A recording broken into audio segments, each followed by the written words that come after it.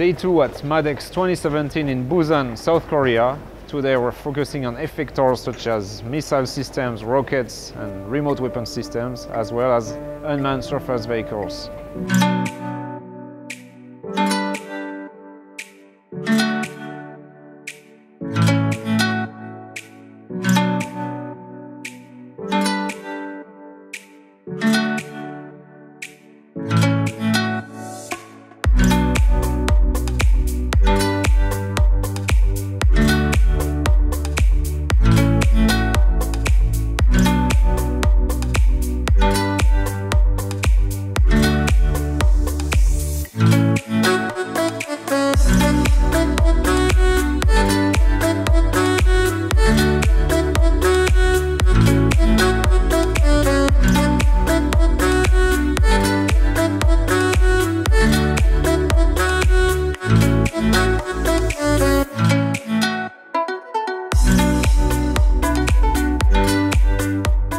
Today, I'm really glad to introduce our Navy RCWS, which stands for Remote Control Weapon Station. We just recently developed this weapon station. It's going to be installed in the Korean Navy vessels. As you may see, it has a single barrel, which has the dimension for 7.62 millimeter. The cameras can detect in the nighttime and the daytime. The available range is approximately about 10 kilometers. We started to develop this product because of, you may recall the battle at the Yeonpyeong Sea in Korea. We lost 6 soldiers during that battle. So in order to save the life of the soldiers and improve the strength of our Navy, we developed this product, and we are very proud to introduce to you today.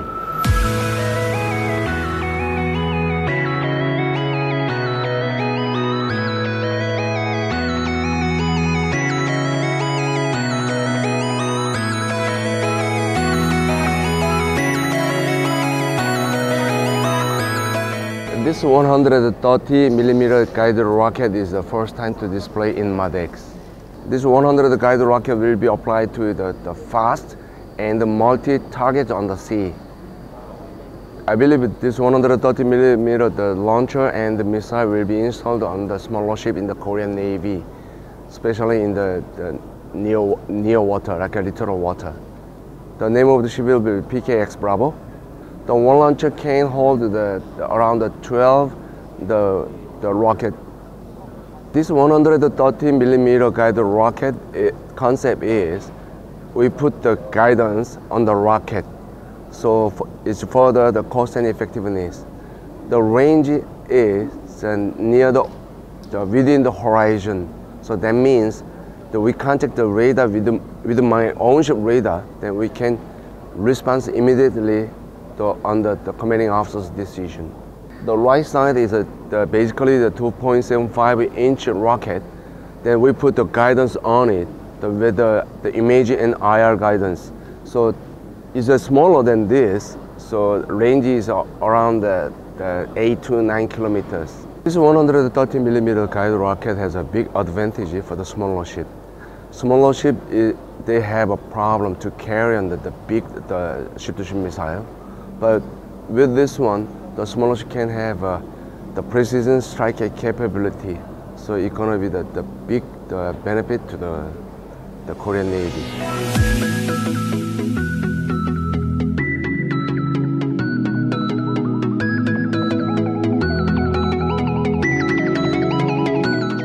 This is unmanned surface vehicle.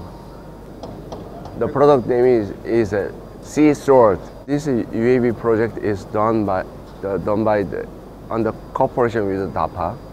DAPA gave us a fund, also we invest a fund together. The primary mission is littoral area, the surveillance and reconnaissance. Yeah, we have several the systems on it, like a radar and LiDAR and electronic optic system. Can you see that the 4 antennas over the top that look like candles?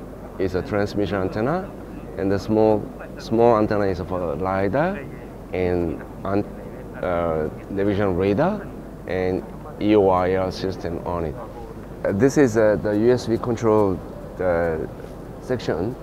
The USB can be controlled by the auto track. That means they're gonna follow the tracks on a pre-planned schedule, or they can control it by manual. So it can be extended the maximum 12 kilometer, but during the test we found out that the 15 kilometers also available. So when they lost the contact order from the control station, they're gonna return to base by automatic program.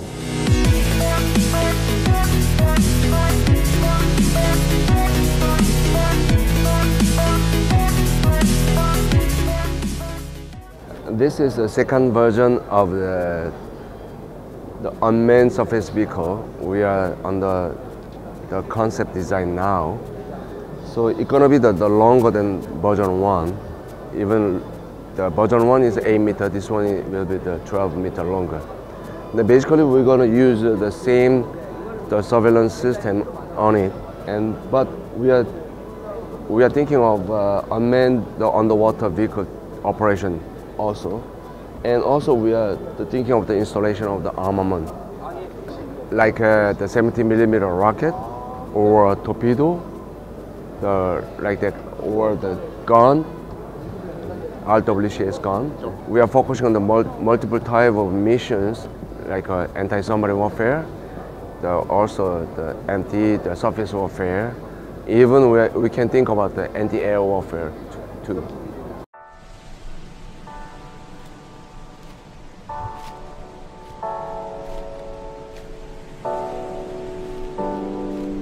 Yeah, Raytheon has been working with the Republic of Korea since its founding.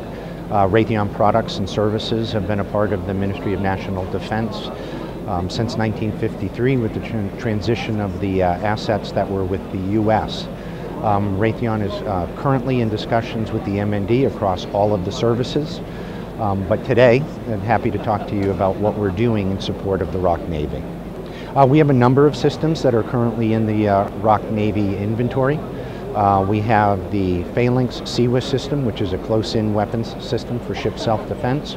We have the rolling airframe missile that is in service as well, that again does ship to self-defense. And we have Standard Missile 2, which is on display behind me, that is in service with them as well. We're currently in discussions with the Korean Navy to look at adding 2 new capabilities to their inventory.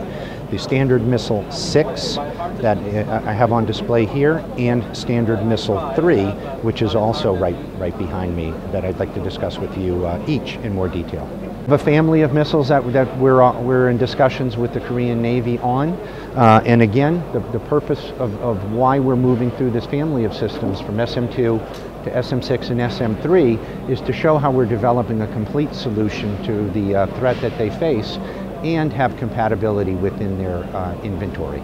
This is the SM-2, and it's the primary anti-air warfare system on the KDX-III and KDX-II ships in the Korean Navy today.